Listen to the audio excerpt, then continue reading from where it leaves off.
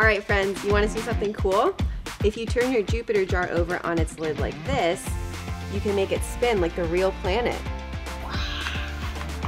So cool! Welcome to STEAM Workshop, where we explore science and art through awesome projects. I'm Julia, and I'm one of the product designers here at KiwiCo. Can you tell me your names and how old you are? Hi, I'm Ellen. I'm 6. Hi, I'm Annie, and I'm 6 too. Hey Annie, hey Alan. So here at KiwiCo, we love outer space, but since it's really far away, we like to make projects that bring parts of outer space into our homes, like astronaut starter kit or solar system from Kiwi Crate. Do you know what Jupiter is made out of? Gas. Yes, Jupiter is made of gas. Do you know what a gas is? Yes, it's something that floats in the air. Jupiter is made of 2 different gases called hydrogen and helium. Have you heard of helium before? Well, helium is the gas that they put in balloons to make it float. Alan, no! Don't float away! These gases help give Jupiter its cool mix of colors. Let's take a look. Wow. What colors do you see? Kind of brownish, yellowish, reddish. Yeah, and we're gonna use those colors to make our own mini versions of this gas giant. Are you ready to get started? Yes. To build our Jupiter jar, we'll need a clear jar with a lid. We're using a round one because it looks like a planet, liquid colors, water, and this mysterious powder. Have you seen powder like this before? What does it look like to you? Kind of sparkly, shiny. Yeah, so this sparkly shiny stuff is called mica powder, and it's used in glittery makeup sometimes. Okay, are you ready to build? Yes. So the first step is to add our mica powder to the jar. So what's gonna happen is we're going to add 1 scoop of red mica powder and 2 scoops of yellow mica powder.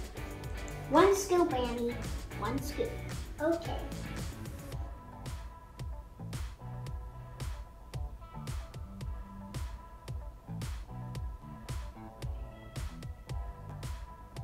Okay, so the next step is to add our water. So we're going to carefully pour in our water, and we're gonna get it as full as possible without making it too full. Ooh, make the orange color. Ooh. Keep squeezing. Cool! Annie, look. Ooh. Annie, yours is cool too. It looks like it's swirling.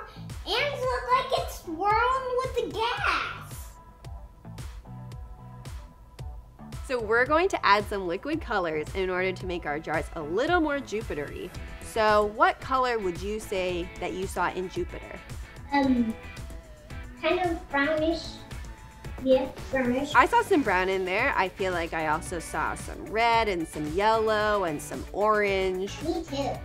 Here's the orange right here. We're gonna make it even more orange by putting some liquid colors in. Do you know how to make orange? Red, yellow, orange, yellow. Perfect, so we've got red liquid color and yellow liquid color. So we're each gonna put 1 drop and 1 drop only of liquid color into our Jupiter jar. So you're just gonna carefully turn it over and then give it a little squeeze. Are you ready for the next step now? Yes. Next, we're going to seal up our Jupiter jars.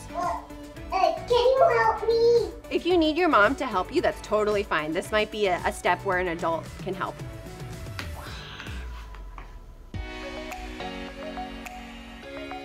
So, we've just added everything to our Jupiter jars, and now comes my favorite part. We're gonna shake it all up to mix it together. So, can you count us down? 5, 4, 3, 2, 1. Annie looks like the real Jupiter. It's moving. Do you see all those swirls? Wow. I found a giant storm. Look that, see? I found it. All right, friends, you wanna see something cool? If you turn your Jupiter jar over on its lid like this, you can make it spin like the real planet. So cool. What's going on in there? The gases are moving. It looks like the real Jupiter. Oh, yeah. Yeah, that's right. As the jar spins, the water swirls around, just like the gases do on Jupiter. The mica powder that we added makes the water sparkly and helps us see the swirls.